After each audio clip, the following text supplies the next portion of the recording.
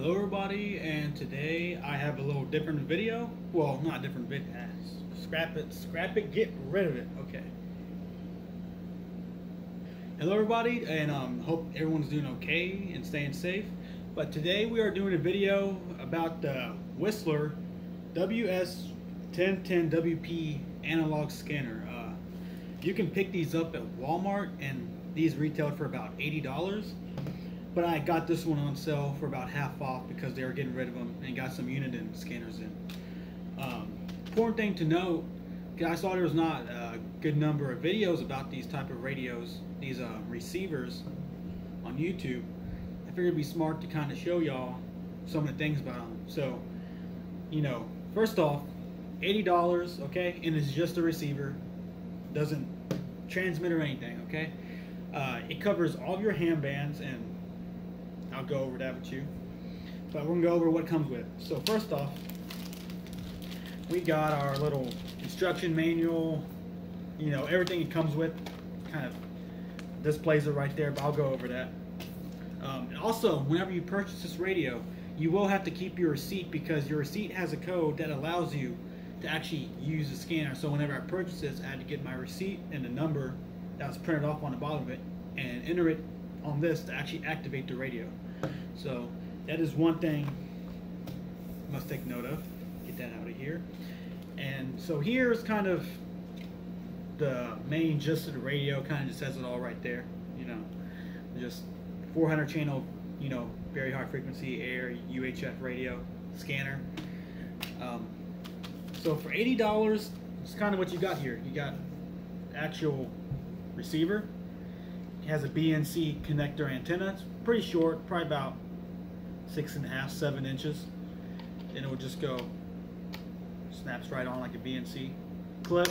One thing I did notice about this radio, despite it being $80, it is actually very good plastic. Well, I guess you expect that for $80, but main thing why it's $80 is it's not a digital receiver. So you will probably not pick up police, ambulance, all those type of radios, because those are using digital trunk signals, and this here is just an analog receiver. But this is good for a few things, and I'll get to that in a minute. So the box, pretty big box. And so whenever you get this radio, you have to take that out right there. It has for normal batteries, little battery tray, but it also comes with, opens the little box right here, this little battery tray here for rechargeable batteries. So you get those rechargeable AA's, and it takes 4 of them. Right, 4 of them, I believe I'm right. And then it comes with AC power cord, which I never use because I just use the batteries. I don't have any of those rechargeable batteries, but it would be more ideal if you're going to be consistently using this. So let's kind of get into the closer look at the radio now. Alright, so starting off right here, once you have your batteries in, you got right here, you see you got your squelch right here, headphone jack, and your volume and power. So you just tip this on, and once you do that, it should come on. It's not a backlit screen, but you can, but we have a button down here, right here, that will actually light it up for you, and it's a yellow orange color. It looks a little brighter on the video, and see if you just press it, it goes off after about 10 seconds roughly. So I have some channels programmed in here that I kind of use around my local area. There's nothing too great about these. You probably won't even hear anything on a normal basis. But the best thing this here is for your weather. So I go to weather, has a little button right here. Or become inaccurate under certain so right here, just a little button for the, has like a little cloud with a thunderstorm there. PM, Central Daylight Time. Here are the 4 p.m. South Texas weather observations. So it has your 7 channels. Visibility and miles. Temperature. Yeah, so that's about all this radio is really good for. Alright, so I hope y'all kind of get a very basic idea of this radio. If you're big into radio and a ham operator, or looking for a better radio, I really just suggest the Baofeng, you know, UVR5. Those go for about 20-25 bucks on Amazon. I know you may not want to get stuff from China right now, but if you're really just looking for a cost-effective radio that will transmit well, receive well, and, you know, do your weather functions pretty much is the main reason why I use my Baofeng. It does that job very well and has a rechargeable battery and comes with all that and everything.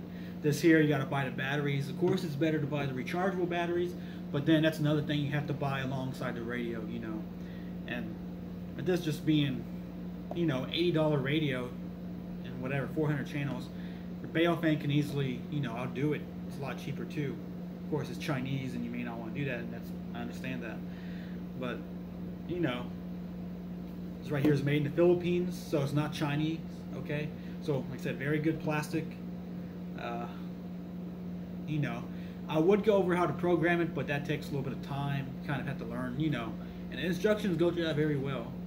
So it's probably better you do that instead. So I hope you enjoyed this video, learned a little something, maybe kind of made a decision if you've seen this. If it's on sale and you want to go for it and you don't mind losing the money and feel cheated out on it, and that's fine. I give this radio about, like, you know, a 4 out of 10. You know, it should be cheaper. Should be, but, you know, it's just one of those things because there isn't just much use for an analog scanner anymore. And it does not, you know, transmit, of course. It's a receiver. So I hope you enjoyed this video, and I hope to see y'all next time.